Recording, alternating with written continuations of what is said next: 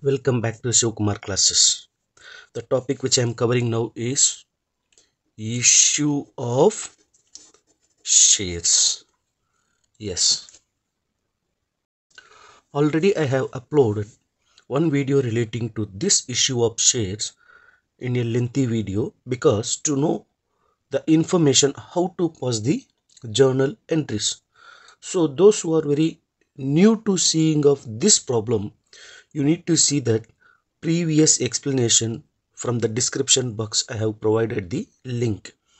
Now the second problem which I am doing it is for the practice purpose, so that all the journal entries will be written into the journal entries format already. Only how to write this amount, let me explain in this. Come, let us see the problem.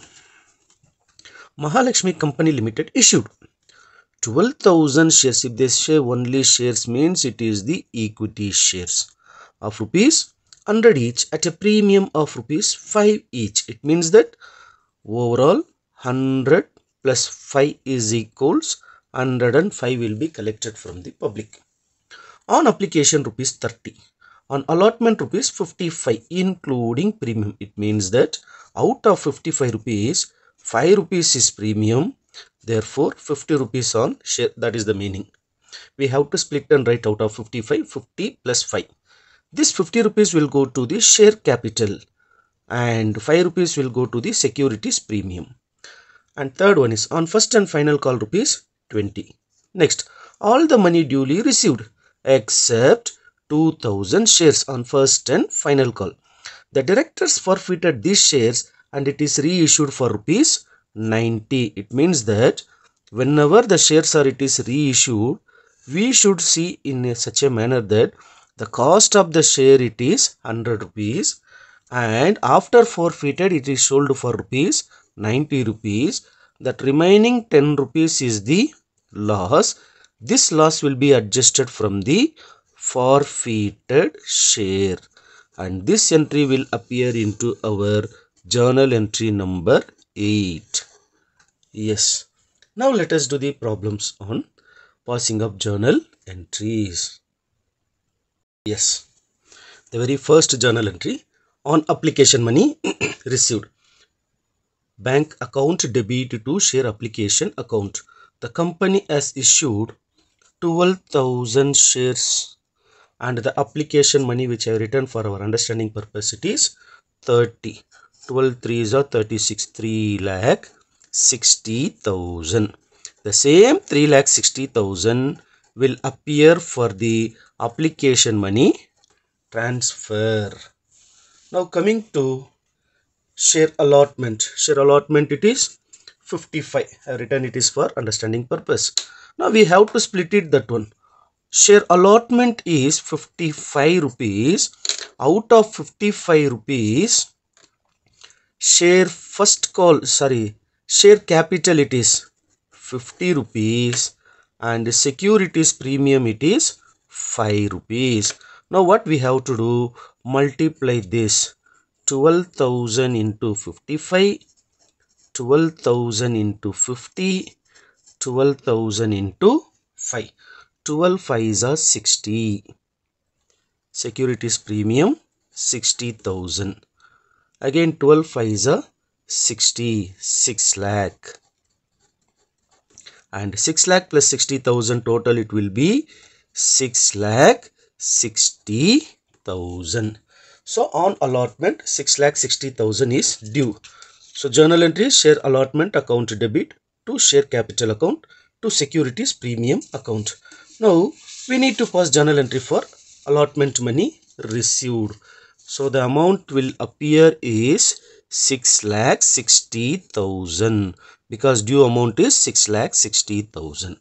And next coming to first and final call money due on 12,000 shares 20. 12 2s are 24.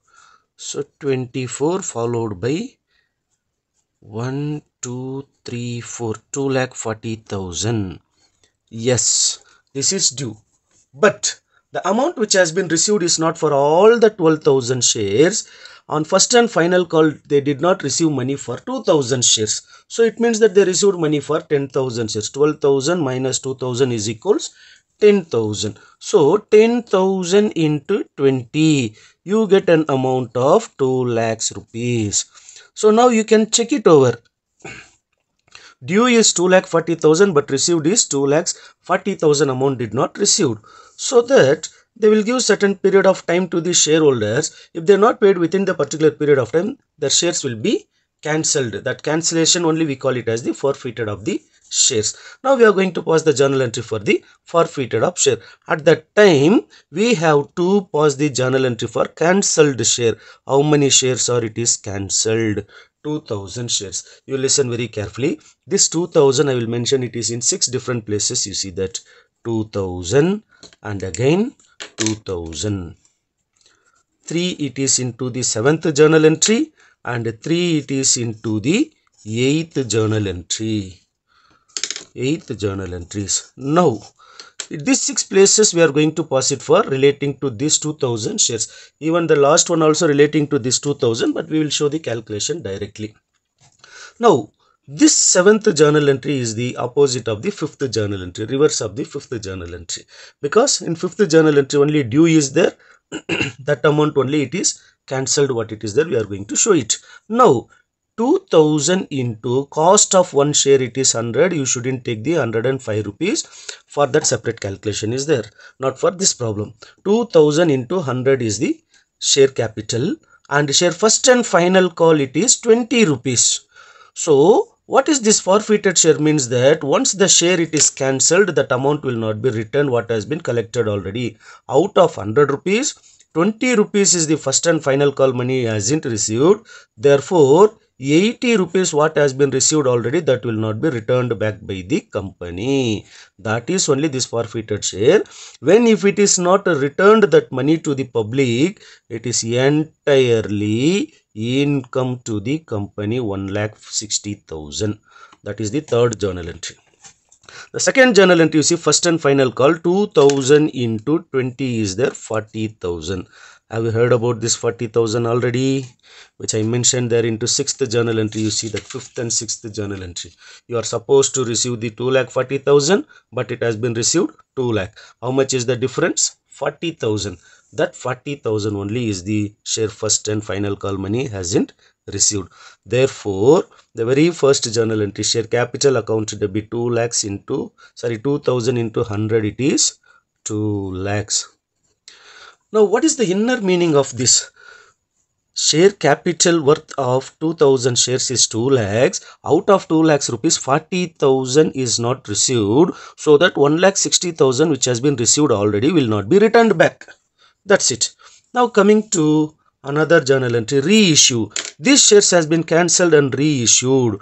2000 shares has been sold at the rate of 90 rupees. Just you only imagine it over. The cost of one share it is 100. But it has been sold for how much? 90 rupees. What is the shortage of amount?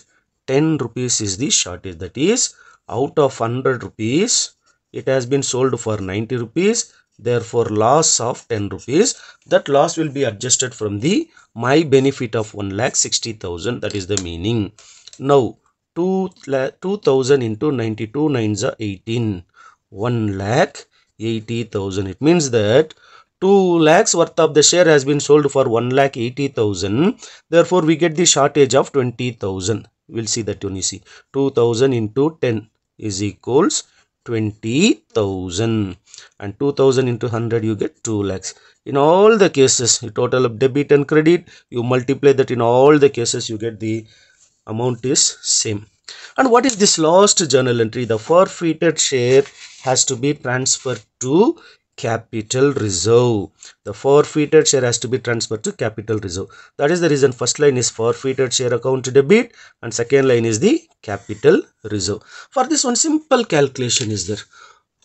Just the very first forfeited share, if you see that 1,60,000, and the second forfeited share it is 20,000. So out of 1,60,000 minus this 20,000, so that the remaining balance is, I'll write here, 1,60,000 minus 20,000, you get 1,40,000. It means that the company got benefited rupees 1,40,000 after cancellation of the shares, because benefit is 1,60,000, loss is 20,000. 1,60,000 minus 20 is the 1,40,000. This amount is transferred to capital reserve. That's it about this problem. Thank you very much.